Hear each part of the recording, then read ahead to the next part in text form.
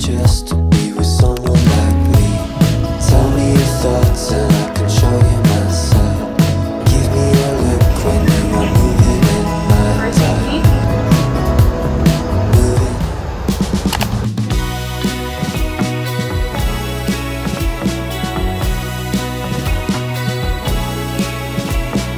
Welcome back to Bohol!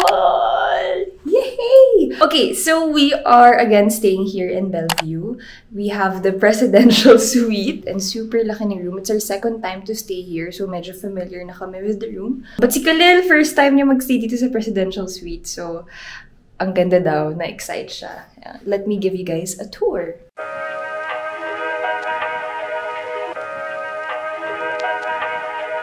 Hello! So, when you enter, ito agad yung makikita nyo.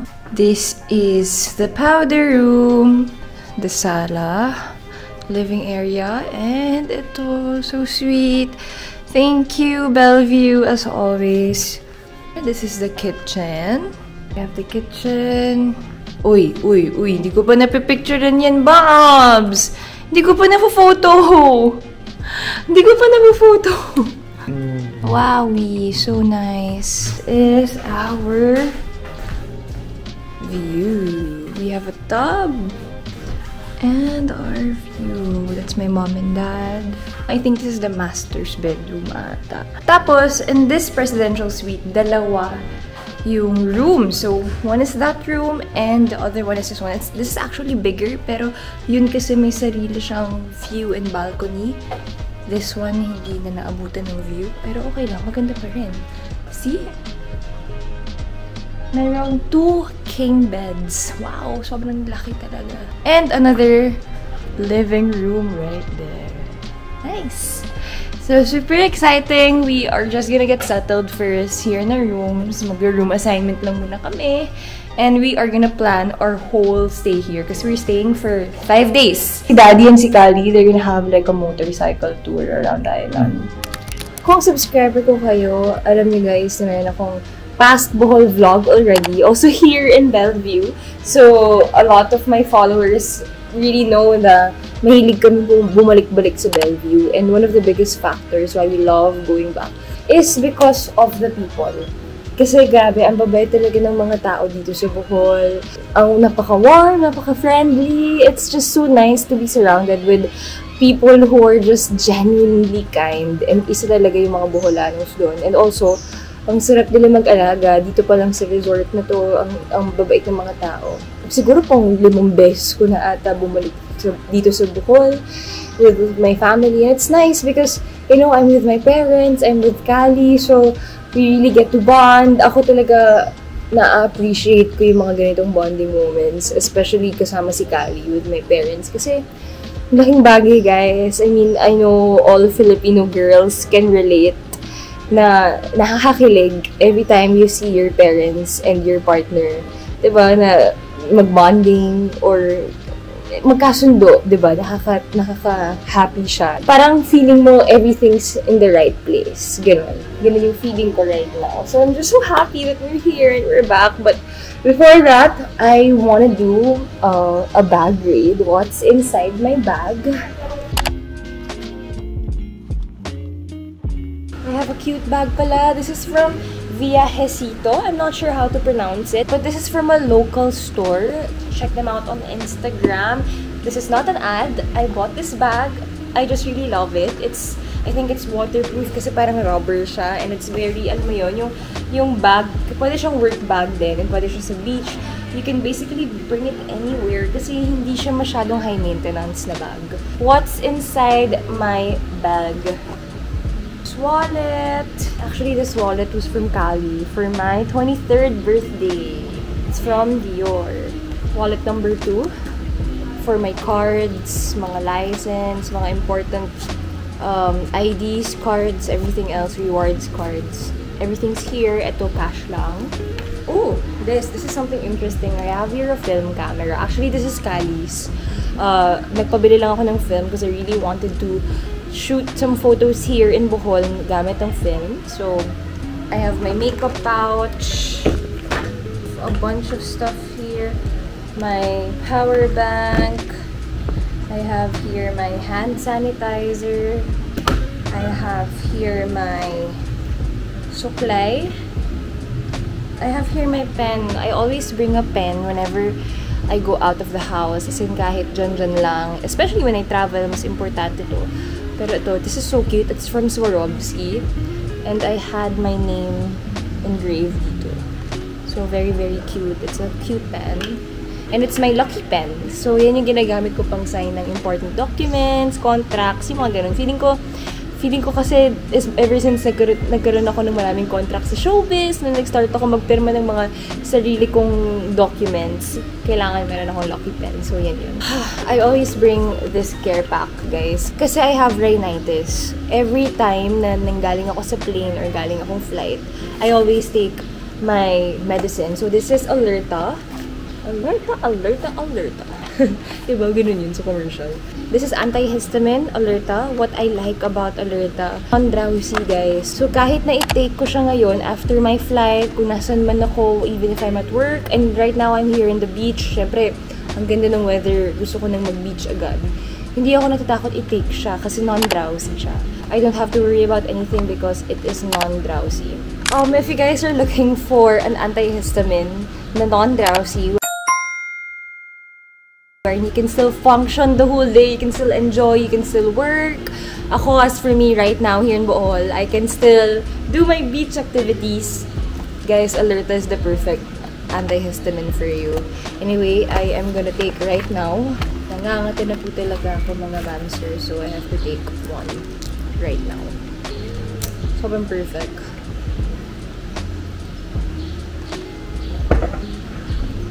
Alright, so that is everything inside my bag.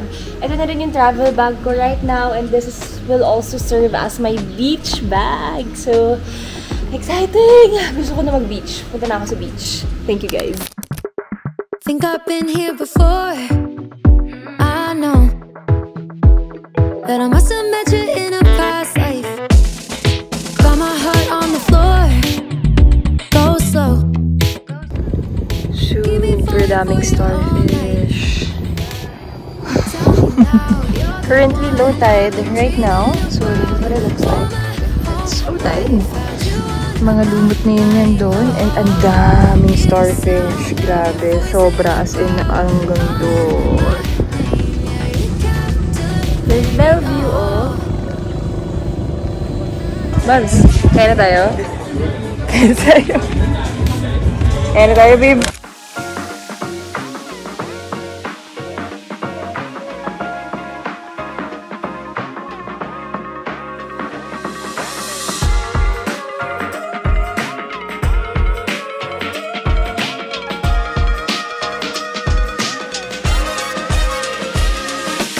It is day 2, and this is the outfit of the day.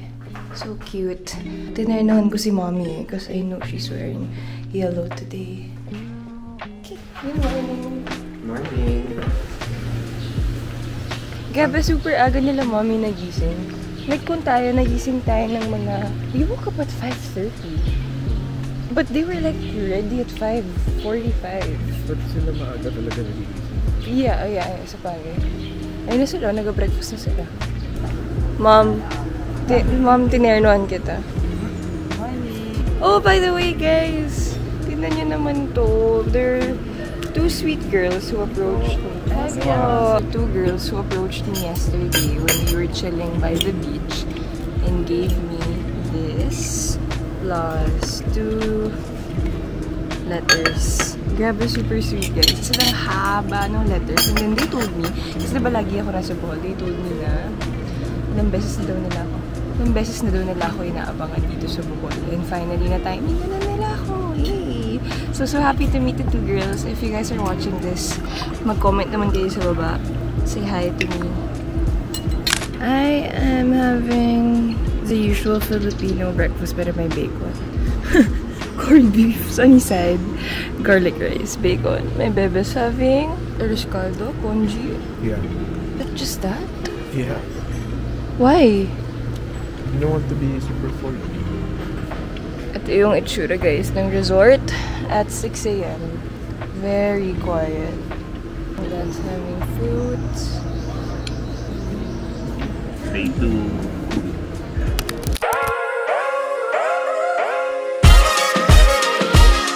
Oh, saan kayo today? What are you doing? Going for a motorbike. View deck ng Chocolate Hills And and man-made forest. while kami ni Mommy, dun na kami sa van. Susunod lang kami. PE na kami, taga-bit-bit ng mga... Oh. Ay, by the way guys, foreigner yung magtutour sa kanila. So, we are practicing our accent. Good morning. Morning! I think this is our van. Ay, wait lang. Teka, nahuli yung camera ko.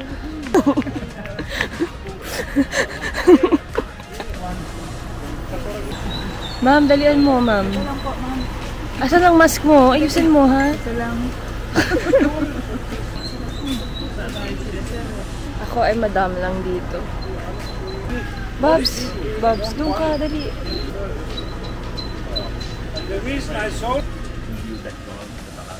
Okay naman yung road. Okay.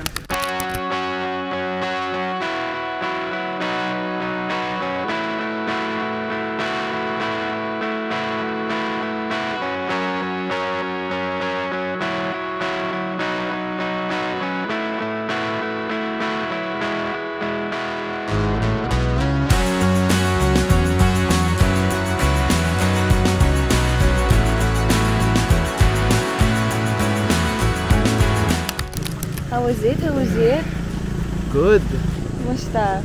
We are here in man-made forest. We are back. It's so nice.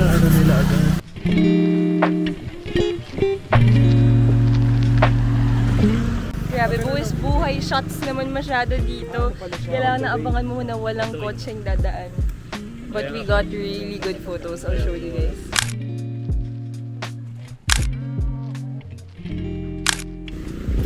Okay, off to where we off to? View deck. View deck of Chocolate Hills. Alright. I thank you, Kuya. Mar. No. Let's go, Mar.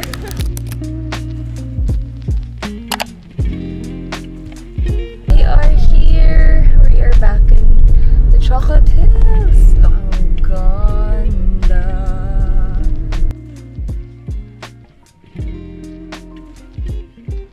Kahit ilang beses ako pupunta ng Chocolate Hills, every time I go back here, it still amazes me. It's so freaking beautiful. There's Kali taking photos of the Chocolate Hills.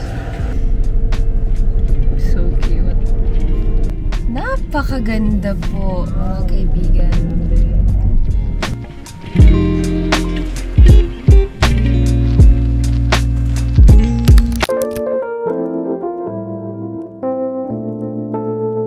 We are gonna go snorkeling. Pero umuulan. Mababasa tayo.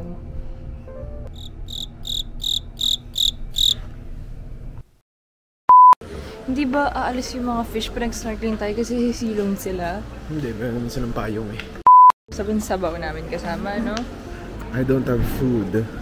You're so bad, babe. I'm fooling them. Food is an illusion. Whatever. You're so bad. Oh, it's not raining anymore. Woohoo! We are gonna go snorkeling!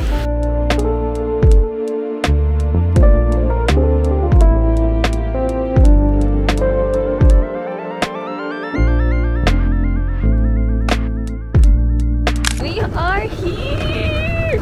Okay, so this snorkeling spot, dito daw yung mga sardines. Ready na si Beshi. So we brought our own mask. Ay kuya! So puro sardines. So, hindi namin nadala yung GoPro, so hindi namin makapakita kung ano nasa ilalim. Too sad. But sabi nila puro sardines lang. So anyway, let's go!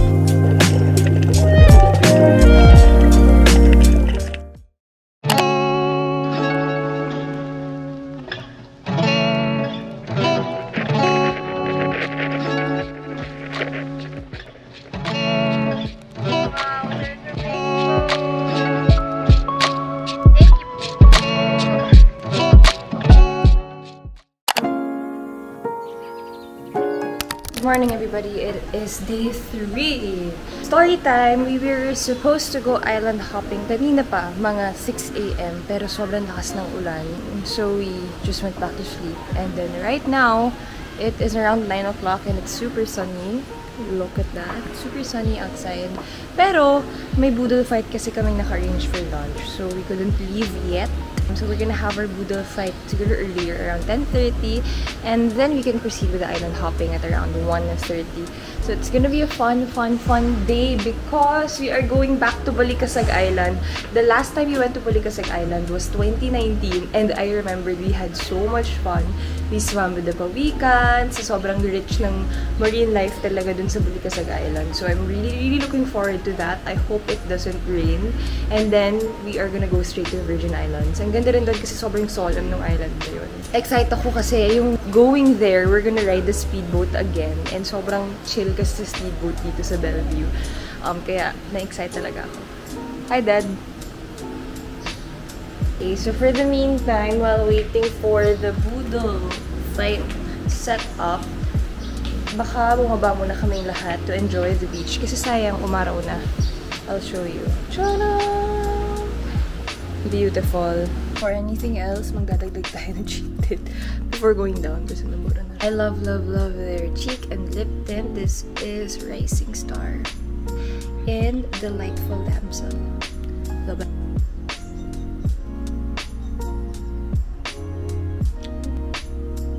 Din sa umaga.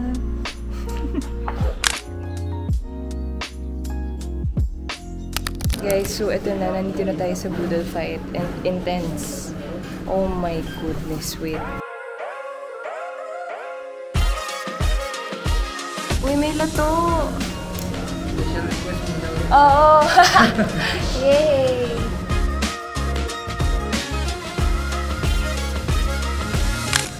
Damn! Look at that! Daddy, no leftovers daw. Woohoo!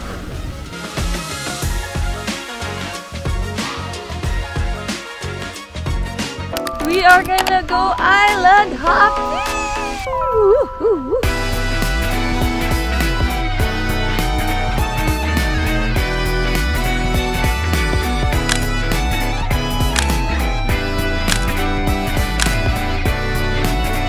Earlier, we saw a lot of dolphins. Oh my goodness. Nasa time na kasi kami nang hindi na dapat kami makakapag-dolphin watch. Kasi technically, wala nang dolphin.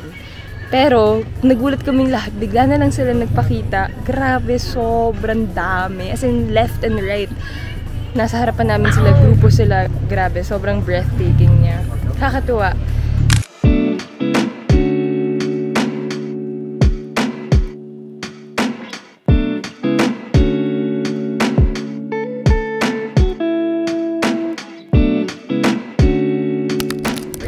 Virgin Islands! Island lang pala. Virgin Island. Pinagmitan ako ni Sir. Sorry, bebe. Meron silang mga tinda. Ihaw, buko, oyster. Ayun, no? Pwede kaming mag-order sa kanila. Oh, si Mommy nag-photoshoot to. Yes! Go, Daddy. Instagram boyfriend. Hello. Instagram boyfriend number 2. Tangin na may mas mo, oh. Sabi mo, hello, binabati ko. Binabati ko pala yung asawa ko, yung mga anak ko. Mga asawa mo? Asawa ko po. Mga asawa, miras, naku. Ayun, hello, kuya. Okay, so there's another episode of Front Seat Foodies. Nandito lang sa Virgin Island. Kakain tayo. Front Seat Foodies! Front Seat Foodies!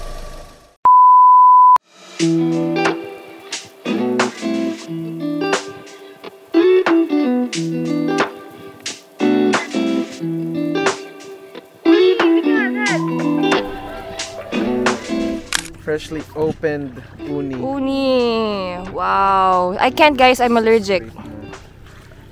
Musta? Damn. Fresh. Fresh? Tastes like the sea. Salty and sweet. Good. Sarap? Yeah. Oh! Ang galing, oh! Ang galing ni ate. May upuan, oh! Ano talaga? Oh! galing oh. Oh. Damn. Wait lang, diba? Yeah? Sarap siya may suka. Masarap yung may suka. Oh, mami, ikaw, ano order mo? May upuan ka dyan ah. Where in the world? With Coke. Coca-Cola. Happy hour! Oh. Alright! Yes! Talaba time! This is a Black Sea urchin. Anong diferensya Parang ang niya? ganda niya. Parang aligyan ng crab. Yun ang lasa. Ito, ang pinaka-fresh na oyster na matitikman ko sa buong buhay ko. Literally, they just picked it and then...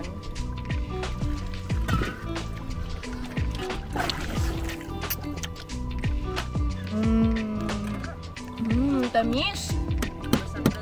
Ang tamis, no? Edward, hindi kayo! Kain tayo! Edward ba? Mark? Mark?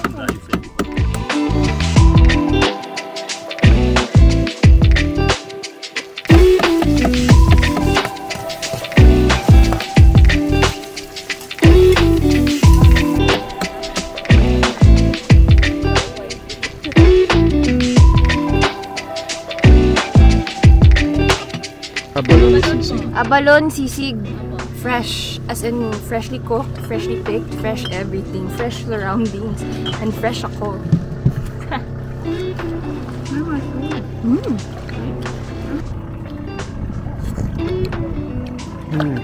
Good, right? Yummy. Up.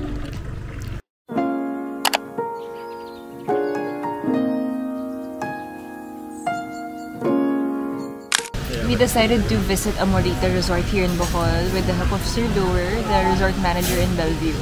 Super nice din here, iba yung vibe. It's more of like a relaxing, muni-muni, meditating place. Sabi nila masarap din daw yung food dito, so we are gonna try their pizza first kasi meron silang brick oven.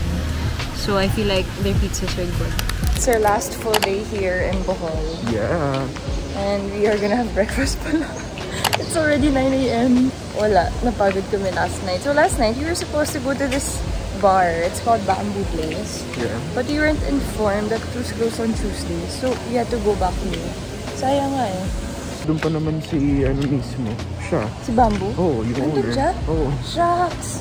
Solid yun, no? We are here in Bohol Beach Club. Grabe! Look at... Hi, Mom. Photoshoot with Khalil. Look at the huge stretch. Grabe yung beach nila. Sobrang ang haba ng stretch niya. Hi, Mom. Oh, by the way, this is my OOTD. Super cute. My mom's OOTD. Take care of Gabbi Garcia. Alright. Grabe, super... Na-overwhelm kami sa beach. Sobrang laki niya. Para siyang may sariling station dito. May sarili kang mundo. Walang papansin sa'yo at all kapag nag-swim kasi sobrang laki ng beach nila.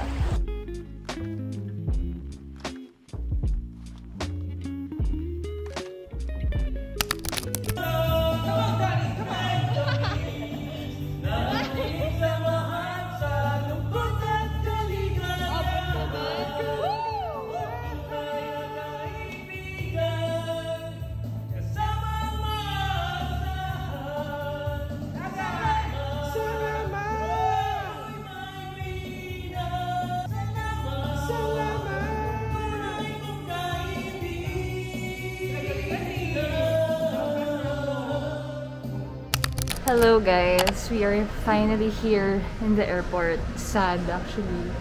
Medyo bitin ako kasi ang ganda ng weather kanina, no, before we left. Anyway, we are headed back home. Sobrang what a fun Bohol trip as always. Thank you Bellevue as always for taking care of us, and napakabait talaga ng lahat ng mga taga Bohol. Hindi ko alam kung paano kayo nagiging sobrang bait talaga to everybody, pero super, yun yung binabalik-balikan namin dito sa Bohol talaga, yung mga tao. Thank you sa pack for our flights. Palagi kayong always ready to book our flights, so thank you so much. Shout out to you guys.